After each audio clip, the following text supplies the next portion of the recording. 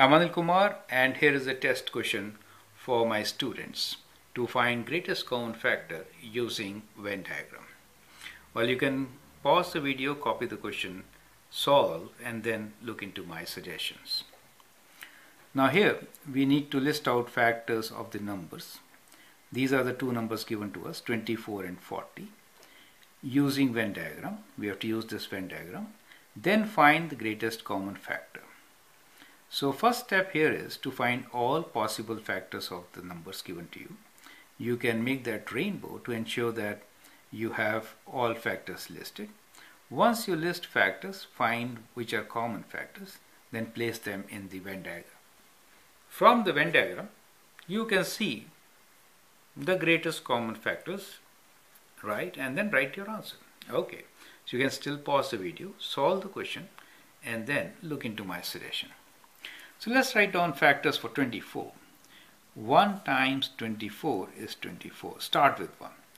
2 times 12 is 24. 3 times 8 is 24. 4 times 6 is 24. And then 8 times 3. So it repeats, right? So I think these are all the possible factors of 24. Let us connect them. I mean, it's not necessary. I'm just showing you that it forms kind of a rainbow, right? It helps to understand. And we have all the factors. How about 40? 1 times 40, correct. 2 times 20, right? 3 it doesn't go with. 4 times 10. 5 times 8, right? 6 times 7 times 8 times 5. So that is all, right? So we have factors of 40 also.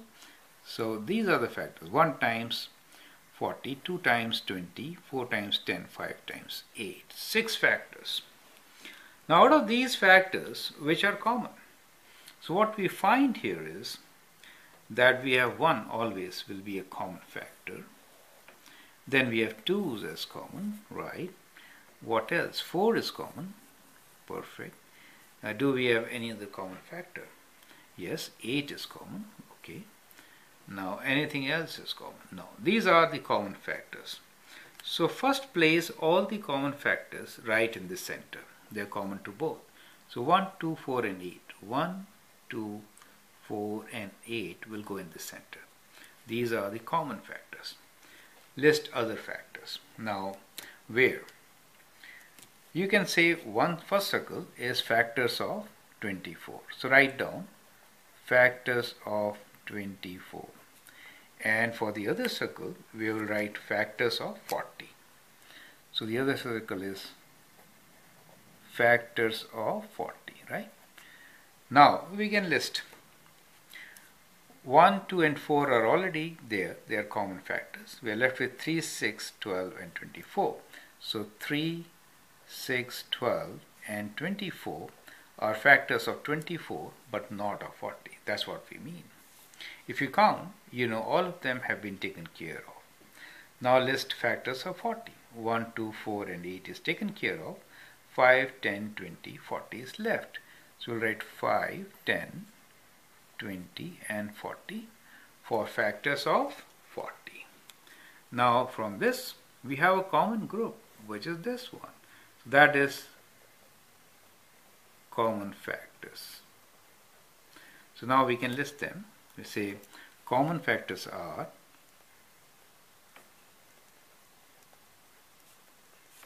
1, 2, 4 and 8.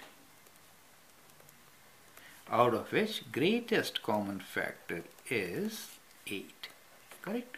So that is how you get your greatest common factor using Venn diagram. I hope that helps. Thank you.